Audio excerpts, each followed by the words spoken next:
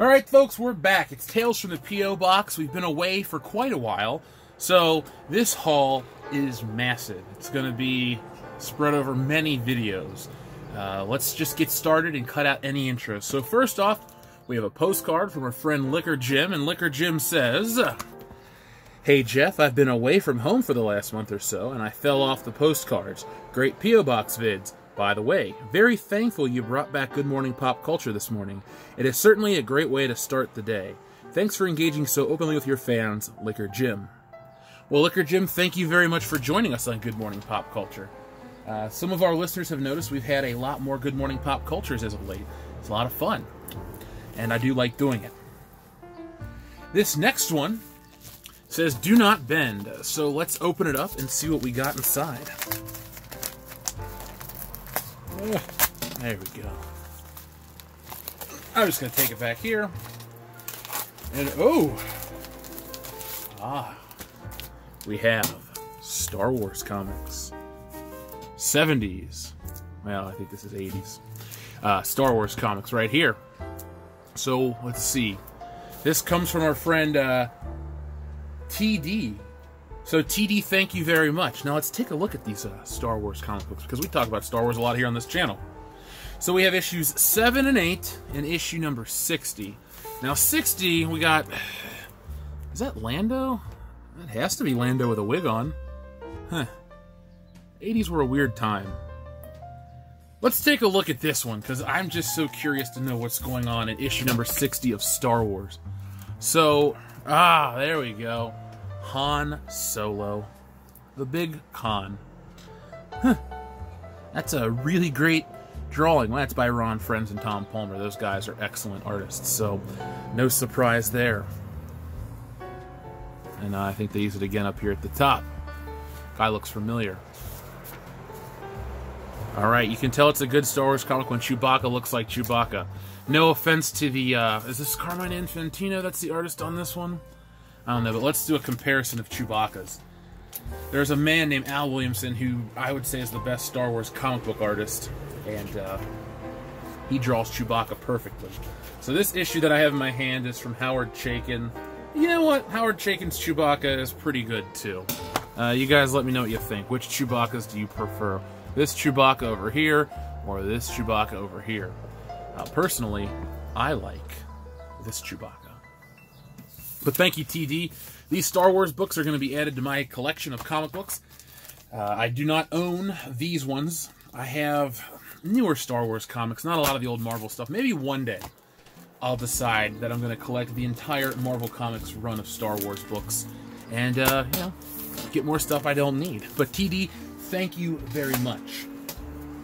This next one is a package, and it comes all the way from Iowa. It's our friend Uncle Ben. So Uncle Ben, thank you very much. Let's see what you sent us. You sent in quite a few things, so we're going to be opening a lot of stuff from Uncle Ben. So first off, well, this one comes with a letter. 2 letters, okay. So first off, we got a Healthy Body Start Back 2.0. So, yeah, I agree. Healthy body, healthy mind, all that fun stuff. I am all about that. And we got a card and a letter. How to Live for God. So, I'm going to read this off air. So, let's see what Uncle Ben sent us. Ooh. So, first off, we have a little motorcycle. And then we have, Star Wars cars. Cool. So we have, sorry about the motorcycle. We have the Ralph McQuarrie van. That is so 70s. It's not even funny. We have a Tusken Raider dune buggy, I believe. So, you know, as much as I like Star Wars, there's one problem. Why would the Tusken Raiders want to ride on a Bantha when they can have this? Luke Skywalker's car can fly. They need some horsepower. Oh, you know, I'm going to save this last one for the end because it's amazing. Next up, we have a Jyn Erso Jeep or dune buggy. Just Sergeant Jyn Erso, a character car. And she's okay. I like Jyn Erso enough. She looks very unimpressed, though, right there. Look at that. Yeah, me too, Jyn. I saw Last Jedi. And finally, is this my favorite movie car? It's tied for #1. The DeLorean Time Machine from Back to the Future. It's perfection. Now, this is from part 2, obviously.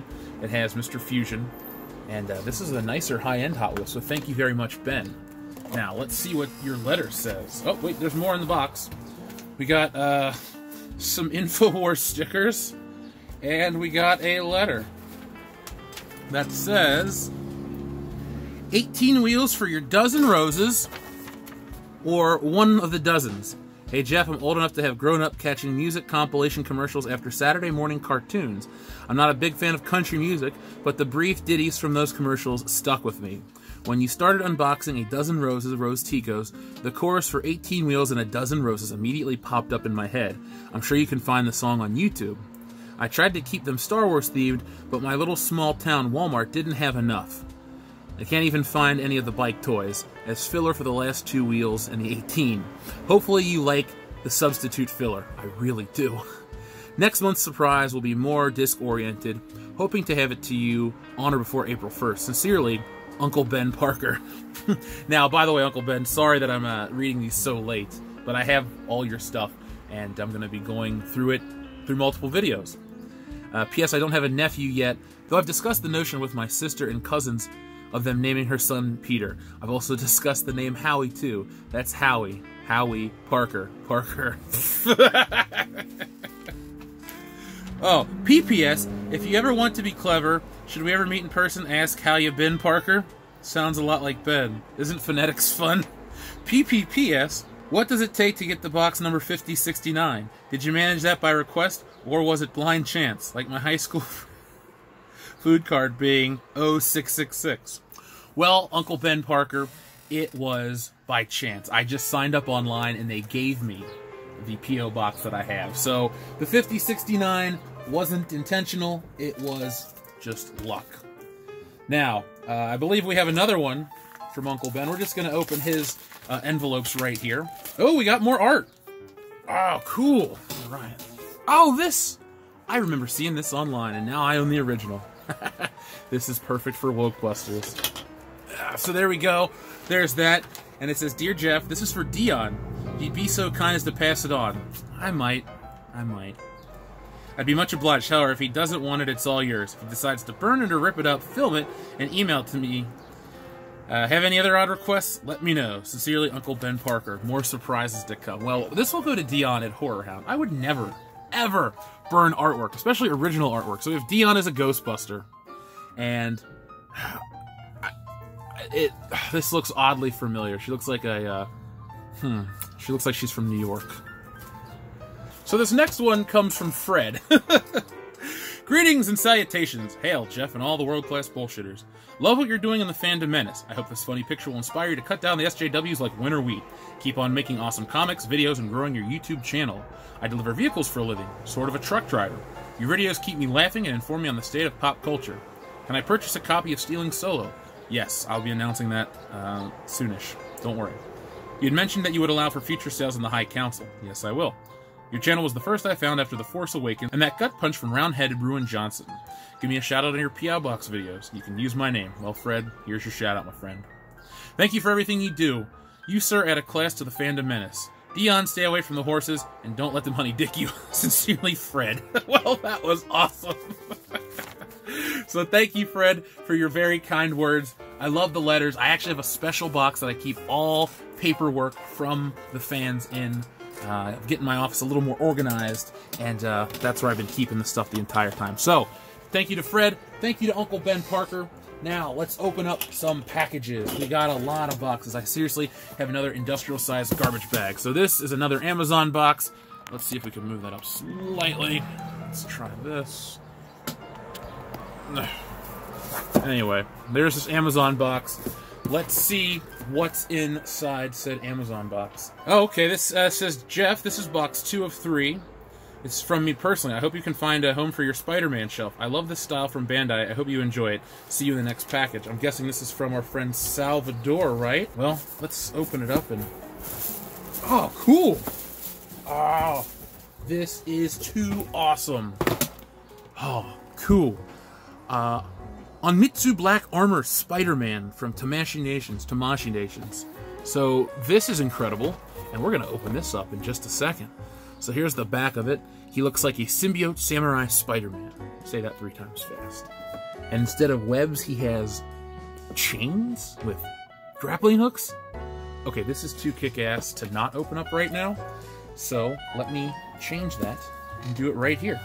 Let's see what is in the box. You know, I wanted to title this What's in the Box, but like everybody does that joke from 7. So Tales from the P.O. Box is a throwback to my favorite comic book series, Tales from the Crypt. So there we go. We have the interior box, which very rarely is ever done on a toy. So that kicks ass. And now let's see what we got. We have a direction sheet, which is mostly in Japanese. So, okay, I won't eat any of the small parts. And let's see Spider-Man. Again, a nice card. What is this cardboard? It's like a really nice high-end paper. By the way, folks, if you're listening and you hear the backgrounds of my neighborhood, I apologize. I cannot help that I live on a busy, busy street. So let's get this very beautiful figure out of the package. Ooh, let me get that on camera, actually. So this is incredible. A samurai symbiote Spider-Man. Oh my god. The articulation is great. Even got the little toe pivots and the ankle rocker and all that stuff. Shout out to our good friend Glenn Webb, rest in peace. And this is just an incredible figure. Even got the spider on the back. Is that coming in clearly? And I hope so. There we are. So this is awesome. Let's see what some of the accessories are. So we have a lot of different hands. We have chains. We have katana, which is Japanese for sword. If you've seen Samurai Cop, you know what that means. We have, okay, so, oh, these are so cool. So this is a long chain accessory. We have the grappling hook. We have a little clip for the wrist. And, well, that ain't going into focus, sorry.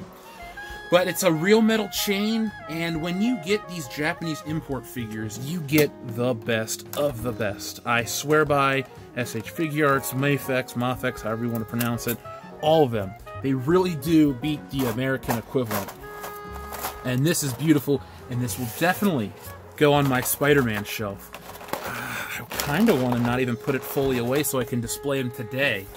I think I may. I think it's going up there. This kicks ass. As always, Salvador, I believe this is from you, because the note just says box 2 of 3, and I thank you. Now, speaking of boxes, this one comes from our friend Uncle Ben, and let's see, it's a big box. It's a priority mailer, and let's see what's in said priority mailer. Oh, okay. Don't want to show any addresses. Oh, ooh. Looks like we got a box full of DVDs. Cool. So, let's see what we got in this box. First off, a note. Dear Jeff and WCBS, as promised, more of the unwanted collection of the one Toby Morrow. The general theme for this batch is quirky, funny, or bizarre. Let me know if I hit the mark well enough. Sincerely, Uncle Ben Parker. Well, let's see, Uncle Ben, what you sent us. So first off, I see this movie and I love it. We got Caddyshack. Caddyshack is one of my all-time favorites. Well, Ted Knight's cool, but 3 of those guys are all-time comedy legends. I don't know if I'd call Ted Knight a comedy legend, but he is the voice of the Super Friends. Then we have the final seasons of The Tudors. I guess I'm going to have to catch up on the other seasons. Yeah, I don't know anything about this show. Who's in it? Jonathan Rhys-Meyers. Henry Cavill, okay. So Superman and a bunch of actors I've never heard of. Well, Jolie Richardson. She's kind of... Oh, Max von Sydow. If I keep reading who's in the show, I'm going to probably like it just from the box. Speaking of I already like this one right here. This is a contender for as good as Caddyshack, because this is 3 films in one. The Amityville Horror, Carrie, and Child's Play. I might watch Child's Play this afternoon. When I'm recording this, Child's Play has been out 1 day. It'll probably flop at the box office, but I like Chucky movies, and Catherine Hicks is not related to me. Just want to put that out there. Next, we got Theater Bazaar. Oh, The Theater Bazaar. This sounds fun. I can't really show too much of the back, but it looks awesome, if you know what I mean. Now we have, oh, Triumph the Insult Comic Dog. This takes me back. I love Triumph the Insult Comic Dog. That song, I Kid, I Kid, it's a good song. I like it. Now, let's see what this is. Ooh, 4 film favorites, Cult Thrillers collection. We have Just Cause with Sean Connery and Lawrence Fishburne. Dead Calm, starring Sam Neill. We also have Altered States and The Ninth Configuration. Ooh, William Peter Blatty, that guy, did The Exorcist. Well, he didn't direct it. William Friedkin directed it, but he wrote it. So, that may be on my list of something to watch right after Child's Play. I gotta do some artwork, but I can have a movie on in the background and get just as much work done. Chasing Christmas. This is brand new. Still wrapped in the plastic. Tom Arnold, Andrea Roth, Jed Reese, and Leslie Jordan. Well, when Tom Arnold is the big draw in your film, I'm actually excited, because I love Tom Arnold movies. The Stupids? Let's talk. The Cooler, starring William H. Macy and Maria Bello, and Alec Baldwin. I like Maria Bello. William H. Macy is an unsung hero of cinema, and Alec Baldwin, while a douche, has been in some great stuff. So, I like this box, man. I really like what's in here. We got Loving Vincent, so Van Gogh or Van Gogh if you're a Doctor Who fan. And who is in this film? I've never heard of anybody that's in it. Well, Saoirse Ronan or Swaros Ronan or whatever, I know her. But this could be fun. We also got Circle of Iron, David Carradine, from a story by Bruce Lee. Sold. History Channel, Nazi POWs in America. Okay. Well, I like the History Channel. Let's see, there's no... Okay. Okay, 2002. I'll have to check this one out. I'm gonna let Kendo watch that too. He's a huge World War II history guy. We got Valhalla Rising. This is the one of the few movies in this box that I've seen. This is a violent-ass movie. Dion and I would get drunk and watch this when we lived together in the apartment. So, Dion, if you watch this, Valhalla Rising is coming over, bro. I'm taking the Horror Hound. Then we got Tom Green. It's Shred. Ride or be rided. Shrider. Wow, I can't speak. Ride or be ridden. That was a mistake. Anyway, Tom Green. Oh, is this Dave England from Jackass right here? Like, I can't see. There we go. Is that him? Because that looks just like him. Huh.